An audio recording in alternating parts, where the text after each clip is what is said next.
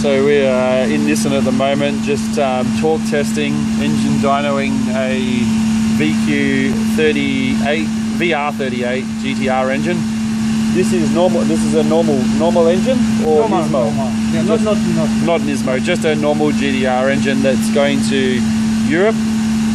And so we've got a whole dyno graph here, and basically we're going up the rev range from 4,000, 5,000 at the moment, up to 6,200? 6,400. 6,400 we'll go up to. So that's just churning away at the moment. And so it goes up 500 RPM every 30 seconds. Very high torque.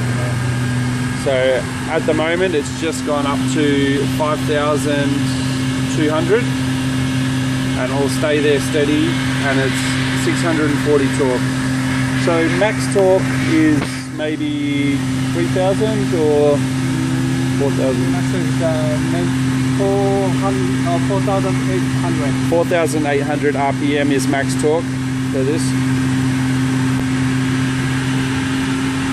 And so the red, is this just showing more power? Yeah. Okay.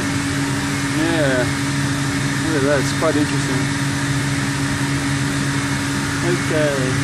And this is modulating oil temperature, yeah? Yes. Just the cooling. Yes, the cooling. Cooling. And the red is the blue? This is fuel flow. Oh, Fuel okay. flow. Airflow. Per hour liter. Oh, fuel. Yes. Fuel flow.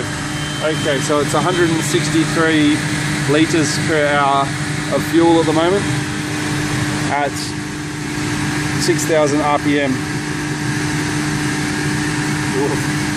Oof.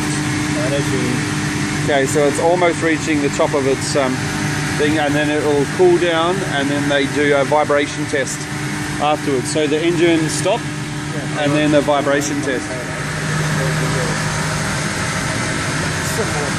Very good.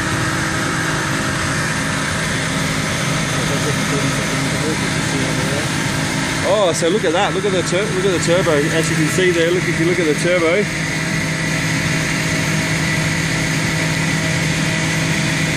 at that! Glowing red. Whoa! Full boost. Making full boost. Look at those exhausts. You got a good spot. That's amazing. Very hot. What's that at the bottom? Is that another turbo? No, that's exhaust. Exhaust comes out there. So wow. It's the quad turbo hidden underneath. That's very hot. That's amazing. So turbo gets very red. Very high temperature. Very high temperature. Those turbos are really glowing. 870 temperature. Oh, wow. wow. 870 degrees. Wow. Wow, very hot. Very hot.